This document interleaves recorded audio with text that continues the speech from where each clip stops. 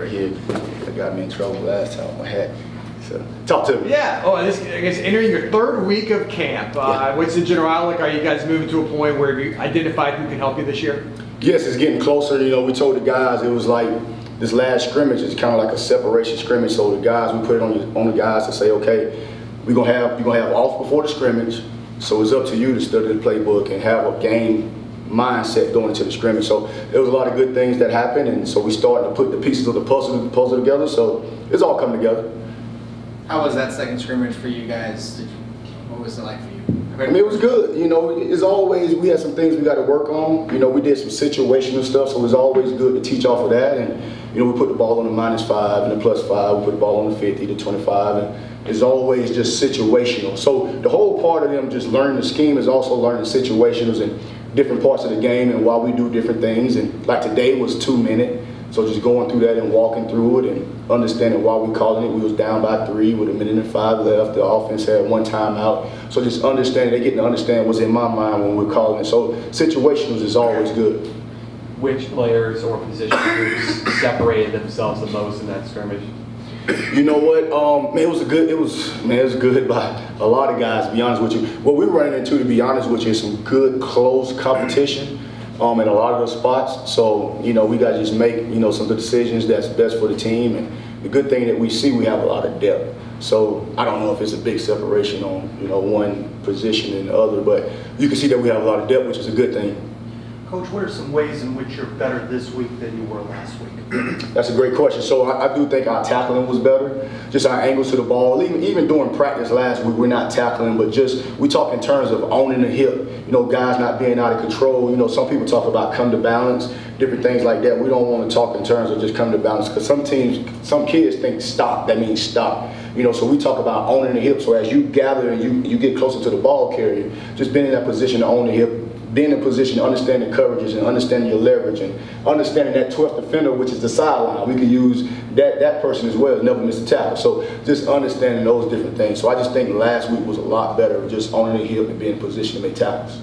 So we saw a picture on Twitter recently about Nakai in the most recent scrimmage. People have been talking about him all camp. So how would you say he performed during the scrimmage? And just what has he done during this camp that just is getting so many people to highlight him? Yeah, I just think for him, he's a smart football player. I mean, he understands like what we're trying to do. He understands leverage. He does things to put himself in position to make plays. Very pleased with his tackling.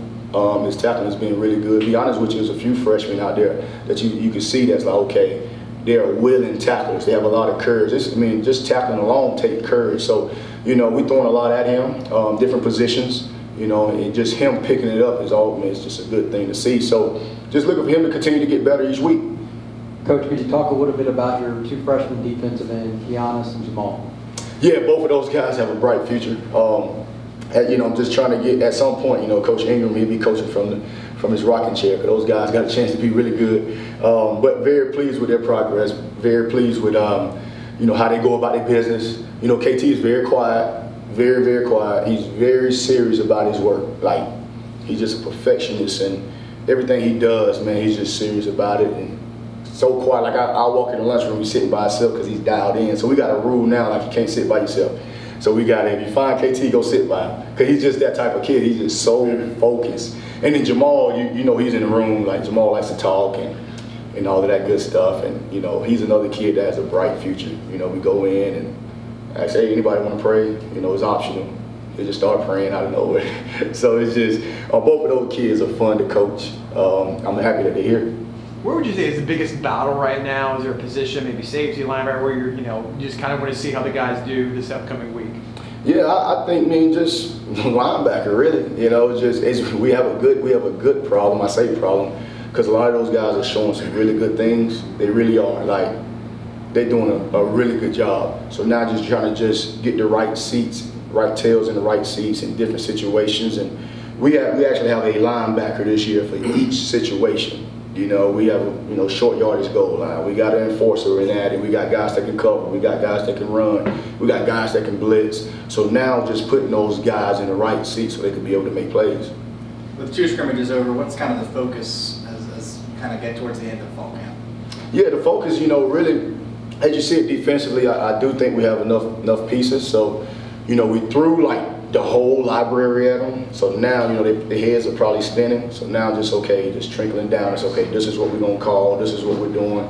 At some point, we're gonna start getting into game prep, so it'll definitely slow down from there. But you know, just the guys like today, the main focus after practice was just the pursuit, working ourselves in shape, like football shape. I know they've been running all summer, and that's great. They're in shape in that sense, but for us, just doing the pursuit drill, you know, at the end of practice, you know, most people would do the old school pursuit where the guys just run and tag off the guy. What we do, we set up 4 barrels. You know, we run plays, and you run from this barrel, you go to the next barrel. It's a new defense, new formation. They got to communicate. Then the next barrel. So after they get finished with those 4, we turn around and come the other way. So you get an 8-play drive, and you have to think while you're tired, because you out there and you juiced up, and you know you got all this energy. But when that ball is, you know, they moving, you know, you really see like who's really dialed in and who's really a football player. Last week you talked about how you built your relationship with this new group of linebackers. Can you talk about the linebacker relationship with each other, of course, with all the new additions there? Oh man, they're close. Like you see the guys. I think, and it starts with Jeremiah. To be honest with you, Jeremiah's taking that leadership role, and you know, kind of took all those guys under the wings, and he know how I operate. He's been here a whole year, so he just knows me, you know. And I also got my GA in there, Deshaun Davis, who I coached at another place, and he understands who I am as well. But just watching those guys when they're eating at lunch, they're eating together. You know, we had them over at the house, and I'm just kind of watching just kind of how they're mingling and how they're getting along, whether we in the swimming pool or fishing. You just see those guys, they really like each other. That's a good thing. You know, it's no ego. You know, they actually root for each other. And then when it comes to playing, one thing as a coach you have that film. The film never lies. So, you know, even if you're a competitor and you want to play, you can always go back to that film. But the relationship, I'm very, very pleased with how close they are. How would you describe the development you've seen from Corey Thornton? Man, Corey Thornton, be honest with you, we have three starting cornerbacks. He's a guy, like, he works his tail off. He really does, works hard. And ball is important to him. This is his 3rd season starting corner. You know, playing a lot of football, so looking for him to take his game to the next level. Very pleased with CT. I think maybe you said the last time one of the players that you have like production points for each scrimmage or practice. Can you kind of, I think maybe Nakai had the top guy the first scrimmage. Can you kind of talk about what goes into that, and maybe could you share who was the top, if you want to, who the top performer from the last scrimmage was? So the production points, you got, you know, if a kid does plus or minus, if he does his job, if he makes a tackle, you know, those are the pluses. If he's an assist, tackle, interception, or sack, those are the pluses. Now, you may have an offsides, different things makes the whole production point go. But this time we was more situational, so we didn't really do it like a scrimmage production for this past practice on Saturday. But the production points is pretty much, did he do his job? Was he in the right alignment? You know, effort. You know, we give extra effort as well. We give big hits as well. All of that is all in one. What are the biggest questions you have left unanswered at this point in the camp? Yeah, you know what? I would say really just putting the pieces together. That would be the question, and that's from my seat, putting the right pieces together as far as the right guys in the right seats. Because we doing some mingling different way. We got guys playing 2 positions so they can learn both, and we got linebackers at 2 positions learning both. So we got D linemen doing different things. So just really just putting all the pieces of the puzzle together. Coach, we talked before about, you know, how you worked with Gus Malzahn for a very long time. I wanted to ask, how has working under him, whether it's just in general or for a long period of time, made you a better coach? You know, just the attention to detail. You know, and coach is very detailed. You know, he's a football coach, so he's locked in on balls. So you can just see how he just move around, and when he's locked in on ball, man, it's just the little things. You know, it could be, you could take player A that just ran down on kickoff, right? But he was offsides. Naturally, like, oh man, he was offsides. But being with coach, you see, okay, well, shoot, he was the first one down there. He's giving effort. I can teach him how to be on sides. You see, just those small things that a lot of people don't look at. And like I said, the attention to detail and just being really dialed in on your opponent and knowing exactly what these guys are running. Because most people are creatures of habit. The first 10 to 15 plays may be a little different, then they're going to just do what they do. Just understanding how coach break down film as well. Does a great job.